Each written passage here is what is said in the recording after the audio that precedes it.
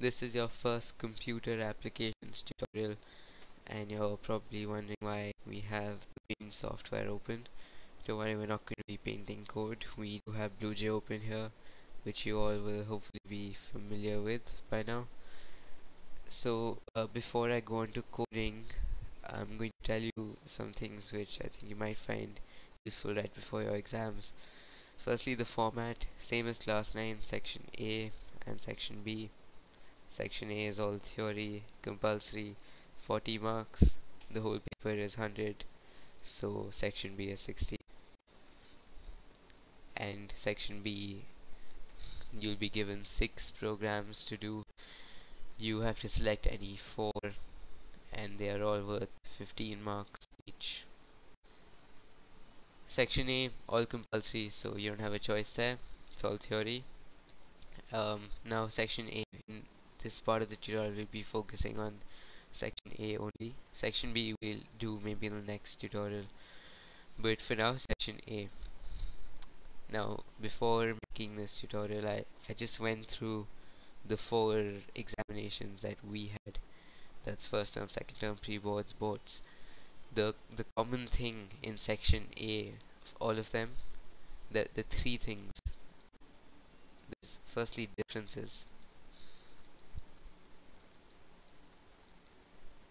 Second major thing which you'll find a lot is definitions.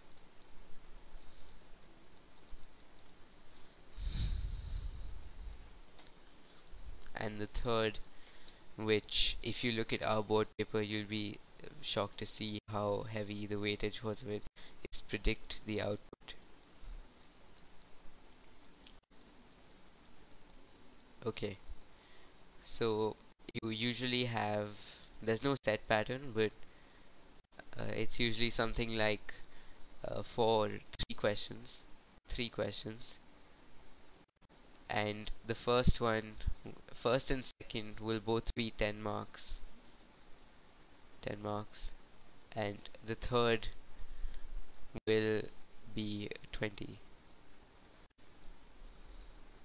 Now the distribution of these 3 is, as I said, nothing fixed. It might change, anything, they can give you anything, but I'm going to tell you what usually happens. Out of these 20 marks over here, question 1 and question 2, there will be at least 6 or 8 marks on differences. There'll be another 4 at least on definitions.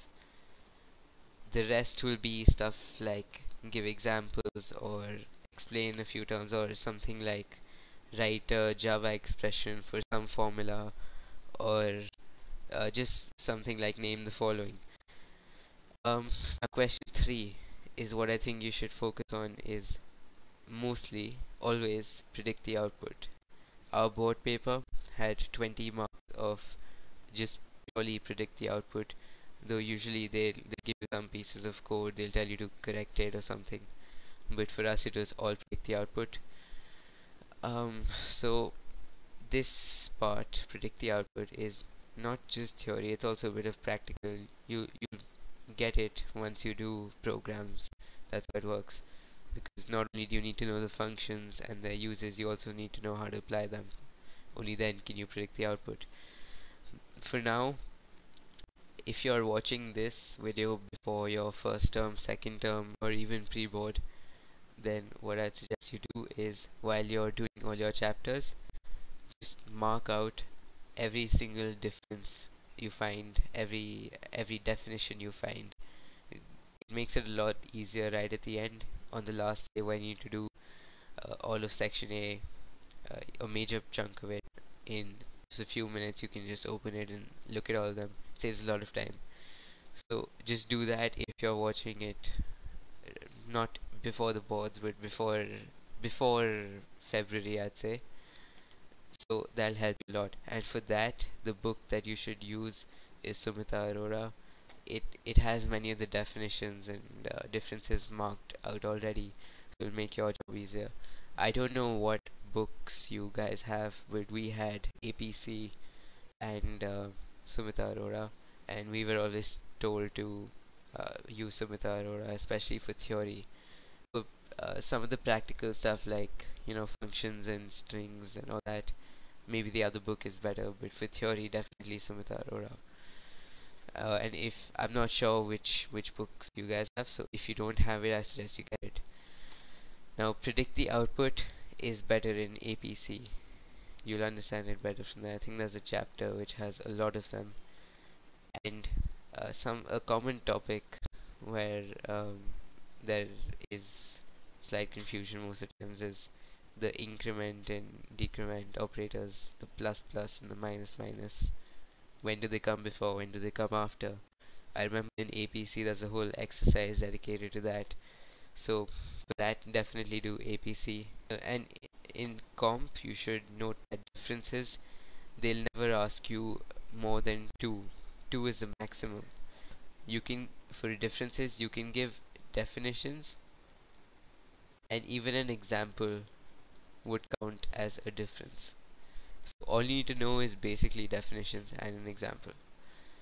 And there'll be other questions like I told you, they'll tell you to convert some formula into a Java statement. So for that, you just need to know your mathematical operators and all that, which again would be in APC.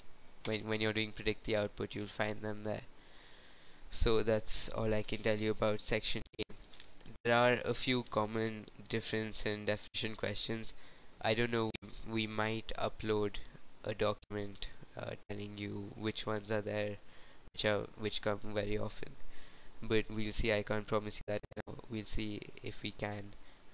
So section A, that's all it is. In the next tutorial, we'll be doing section B. I'm going to do only a few topics.